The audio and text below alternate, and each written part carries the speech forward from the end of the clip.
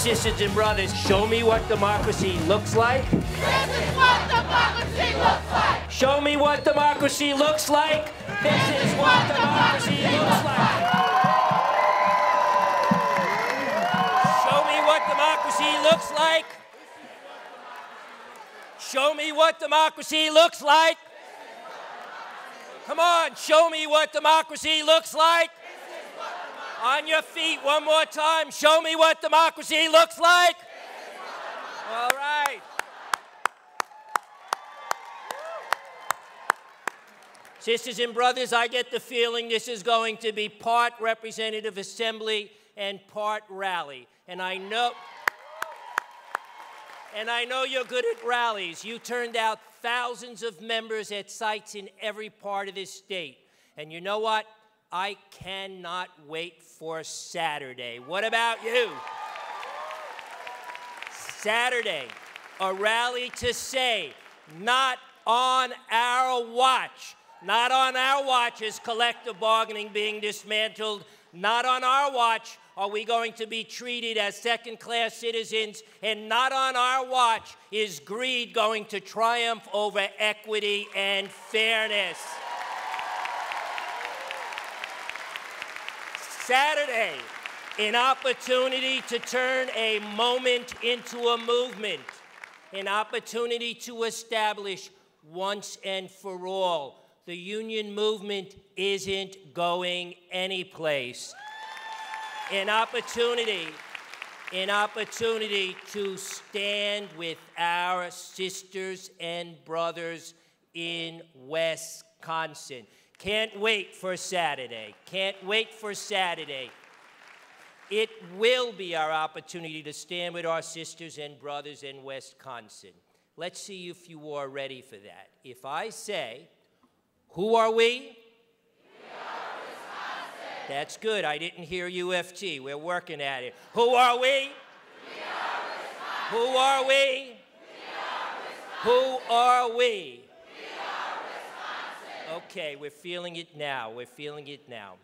You know, in Wisconsin, Ohio, Indiana, New Hampshire, and too many other states, hard-right politicians aim to dismantle the core of collective bargaining, shifting even greater power and wealth into the hands of their political backers. Right here in New York, tax caps and budget cuts, tax breaks for the wealthy while freezing or cutting payments to poor school districts, attacks on collective bargaining and attempts to destroy the fairness created by seniority. Sisters and brothers, the battle has never raged more openly. The battle has never raged more deceptively. And the battle has never raged closer to home. But I'm not standing here. I'm not standing here to analyze what's wrong with the scenario being painted about labor unions, about workers, about unions. These are the people you represent, and you know it better than any. You live it every day. No, I'm here to say loud and clear one more time. We will not be intimidated. We will not be manipulated. We will not be divided.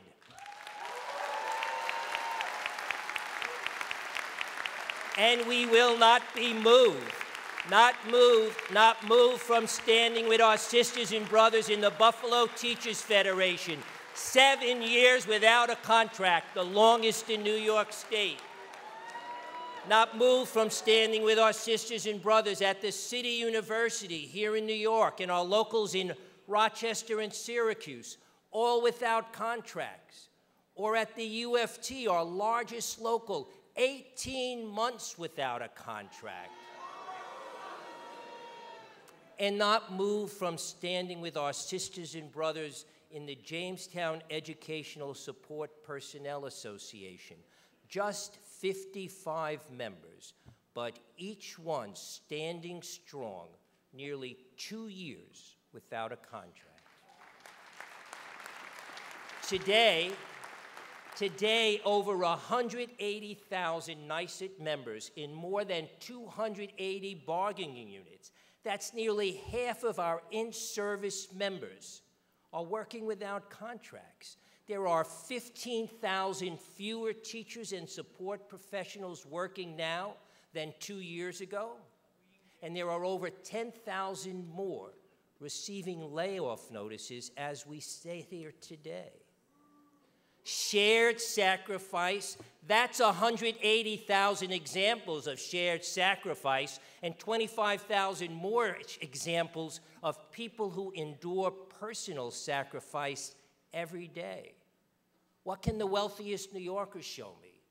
They are suffering from the extension of the Bush tax cuts. Perhaps the hardship of not having the New York State income tax surcharge extended.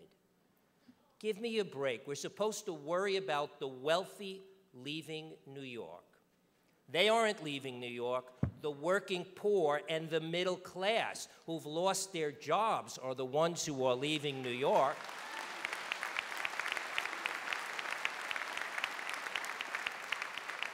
Leaving New York because of abuses on Wall Street and in the banking industry, not because of anything they did. Working families want to stay, but they can't because equity and fairness no longer defines our great state. They want to stay to get their chance at the American dream, but it's being taken away from them by an escalating concentration of wealth in the hands of a few. And let's stop the nonsense. It's not worker greed or public employee greed or union greed that caused this economic mess. It was started with Wall Street's greed and the banking industry's greed.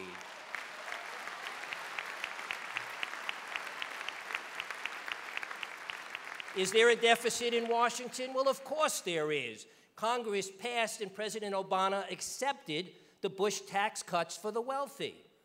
Is there a deficit in Wisconsin? Of course there is. Governor Walker gave $140 million in tax breaks to the rich and then calculated a $137 million deficit. Man's been drinking too much of that tea. Is there a deficit? Is there a deficit in New York State? Of course there is. But if we created a truly progressive income tax instead of granting tax breaks to the wealthy, there would not be. That would wipe out a big chunk of that deficit and create the revenues to address the hardships facing New York's neediest and most vulnerable. You know, the only number rising faster than the number of homeless children living in poverty in America is the number of billionaires. Shared sacrifice. Let's take a quick look. Let's look at homeless children. The numbers are sobering and frightening. 16 million children in our great country are homeless. Nearly 1 in 4 leave for school from the home of a relative or a neighbor, from a motel room, or from a night spent in the family car, washing and dressing the next morning in a big box store. Now let's look at corporate America. Let's look at GE, our country's largest corporation. GE reported over $14 billion in worldwide profits. More than $5 billion of them accumulated right here at home. And GE paid how much in taxes? Nothing, zero, zilch. Better than that, they got a $3.2 billion tax benefit on top of it.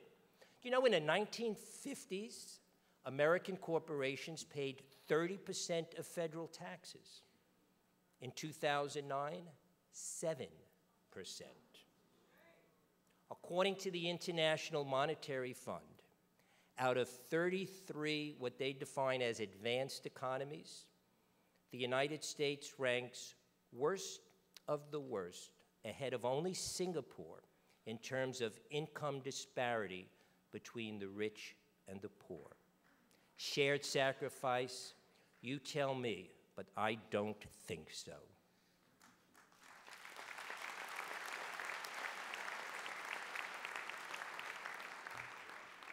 You know, a lot has happened since we met in D.C. last year, and sadly not much of it good. In Washington, Congress has moved significantly to the right, with many, more often than not Republicans, but not all, succumbing to the nectar of the Tea Party. Now, I would say moving away from a progressive agenda, but frankly, the 2 years preceding the 2010 elections didn't offer much to call progressive. I don't know about you. Well, I don't know about you, but I can say that beyond a limited few, Senators Schumer and Gillibrand, members of Congress like Steve Israel, Tim Bishop, Paul Tonko, Yvette Clarke, some others, but not too many politicians had voices that were loud or clear or decisive on our issues. You know, I noticed a lot of that, how could I say this, standing in the vicinity of labor, like I'm with you, but don't tell anybody. Let's be clear. Whether you are in the White House or a State House, the song goes like this: solidarity forever, not solidarity when convenient or solidarity from a distance. Whether you are in the White House or a State House, equity and fairness must come before posturing and expedience. And whether you are in the White House or a State House, if you wait for an election year to stand shoulder to shoulder with labor, you may find yourself standing alone.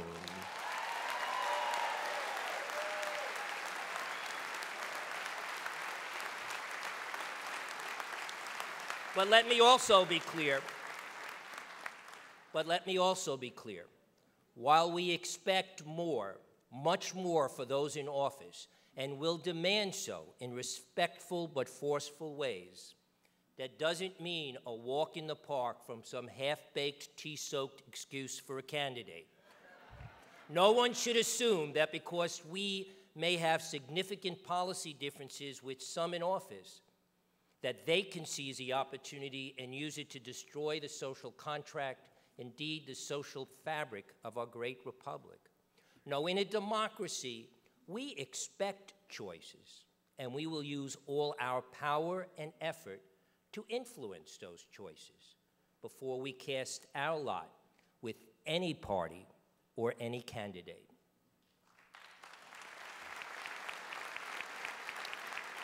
So let me say it again. It's not about posturing and expedience. It is about fairness and equity. Do you want to know what solidarity is? Do you want to know what solidarity is? Solidarity is Wisconsin healthcare leader and AFT Vice President Candy Owley sleeping in the Capitol Rotunda in Madison, Wisconsin, night after night away from her family, but with her union family. Solidarity is NYSUT labor relations specialist Pete Ludden and Baum Rigwood, not waiting for a call, just heading out to Wisconsin to offer their expertise and to fly the NYSUT banner.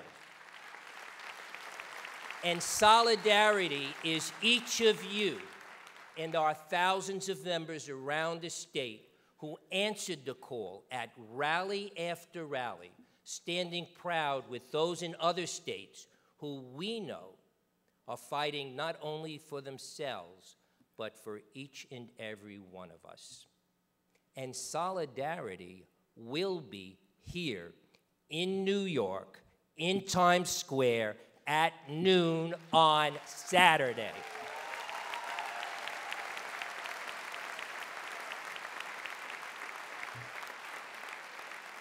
Make no mistake about it. The battle isn't only in the Midwest. The battle isn't only in California and Florida. The battle isn't only in Maine and New Hampshire. The battle isn't only in Rhode Island and New Jersey. The battle is here in New York as well. We see it in attacks on Triborough. We see it in attacks on seniority and pensions. We see it in attacks on due process. But also make no mistake about it. The battle will be fought here, and the battle will be won here. Not won or lost here, won here. Let me say it again. Not won or lost here, won here.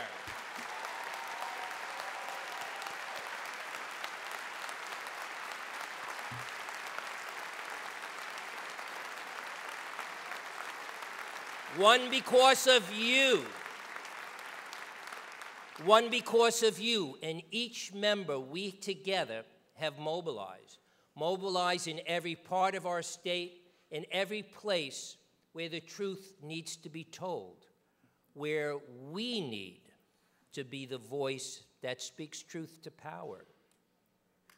This year, our theme proclaims, United We Lead. Sisters and brothers, we can't just say it. We need to shout it out, and we need to act it out. Each word is critical. United, we lead.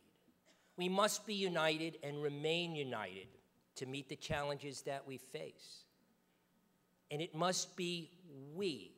It can't be left to those in Albany, to those in our regional offices, to the local in the next town, or to the nurse or the teacher in the next classroom. It must be we. And we must lead. We cannot leave it to the politicians, good grief, no. And we cannot leave it to corporate America, hell no. And we cannot leave it to other workers, other leaders, or other unions. No, it must be united, we lead. You know, we all know too well the last line in the quote that you see as you prepare to leave the Holocaust Museum in Washington, D.C. It's a quote attributed to Pastor Niemöller following the Nazi rise to power. It goes like this. And then they came for me, and there was no one left to speak for me. It's based on that the AFL-CIO's We Are One campaign chose this week to stage demonstrations around the country. April 4th marked the anniversary of the assassination of Dr. Martin Luther King, Jr. in 1968. That year we lost two great leaders, Dr. King and Senator Robert F. Kennedy. Both these great leaders knew to the core of their existence the need for a strong bond between the labor union movement and the civil rights movement. A bond needed if this country is to be a beacon for social justice. As we all know, Dr. King was in Memphis to support striking sanitation workers. He said it best the night before his assassination. Referring to the biblical story of the Good Samaritan, Dr. King put it this way. The question is not, if I stop to help the man in need, what will happen to me? If I do not stop to help the sanitation workers, what will happen to them? That's the question. The sanitation worker in Memphis, Tennessee in 1968, the public employee in Madison, Wisconsin in 2011. Sisters and brothers, this RA and Saturday's rally carry forth the dream that those who came before us understood, fought for, and died for. Standing together, united, we lead, and we make that dream a reality. The dream that a moment can be a movement, that civil rights and workers' rights are one in the same, and that the strength of solidarity is the definition of democracy. Show me what democracy looks like. Show me what democracy looks like. Show me what democracy looks like. One more time, show me what democracy looks like. God bless the union movement. Thank you, thank you, thank you.